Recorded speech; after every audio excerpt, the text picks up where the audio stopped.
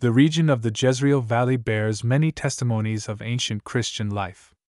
Archaeologists excavating in the village of Taiba, located in the valley of Megiddo, also known as the Jezreel Valley, have uncovered an inscription bearing the name, Christ, born of Mary. According to Christian eschatology, the valley is considered the location for the ultimate battle between the forces of good and evil, commonly referred to as Armageddon. The term Armageddon is derived from the Hebrew Har Megiddo, meaning Mount Megiddo.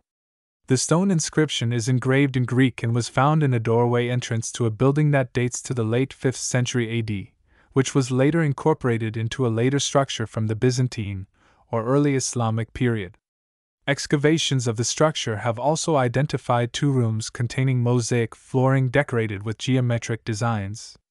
Dr. Leah D. Segni, a researcher at the Institute of Archaeology of the Hebrew University of Jerusalem, said that the inscription is a dedicatory to Jesus, the Son of Mary, which states, Christ born of Mary.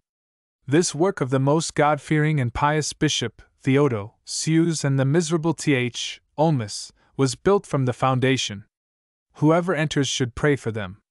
Theodosius, whom the text refers to as the building's founder, was one of the first Christian bishops in the region and had religious authority of the city of Bet Shean, which served as the capital of the Byzantine province of Palestina Secunda. According to the researchers, the inscription is intended to provide protection from the evil eye and has been found at other sites from across the Byzantine world. Dr. Walid Atrash of the Israel Antiquities Authority, IA, said, This is the first evidence of the Byzantine Church's existence in the village of Taiba, and it adds to other finds attesting to the activities of Christians who lived in the region.